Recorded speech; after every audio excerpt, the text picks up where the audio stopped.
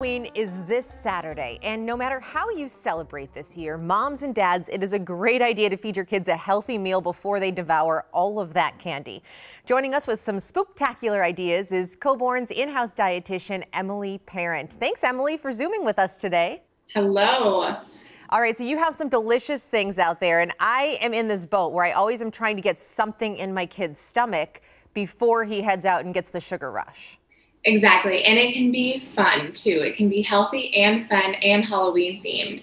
So our first one is a beverage. And this one is really fun because there's no sugar added, but it has a lot of really great flavor and you can make it fun and kind of spooky. So we have about 8 cups of sparkling water. And what I did is I actually mixed 4 cups of regular sparkling water with 4 cups of flavored sparkling water to add a little bit more flavor. And then we added 1.5 cups of 100% pomegranate juice into our punch bowl. And then you just top it off with fresh fruit.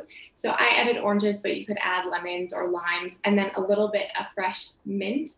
And to make it really fun, what you can do is you can take those gloves that maybe you bought in the beginning of March and fill it with water, tie it up and put it in your freezer.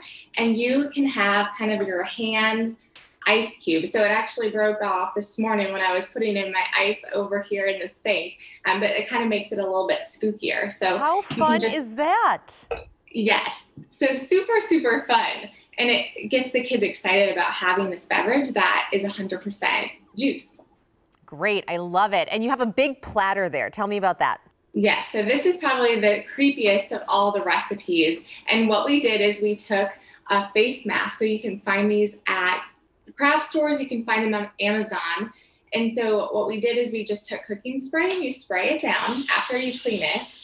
And then you're gonna lay on your deli meat. So you just put it any which way. That's kind of what makes that flakiness of that flesh.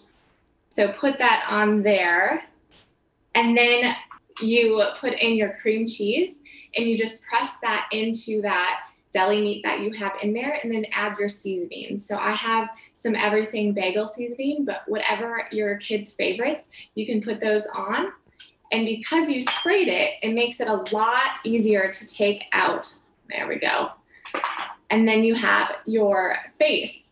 And you can add the olives for the eyes and then veggies and whole grain crackers for dipping. Wow, and it's such easy ingredients, which is what I love. You just make them look so fun and creative. All right, I think we have time for one more quick one. Yes, so this is our candy corn smoothie. So the base is going to be your milk of choice. I use some coconut milk to make it more tropical, mixed with some banana. Pour that on the bottom, stick it in the freezer for about 15 to 20 minutes. Then we pureed some mango for that orange, added a little bit of turmeric to enhance that color. And then the top is just pureed pineapple. So really easy, no sugar added. But the kids are going to love it and love that it is in the shape of a candy corn.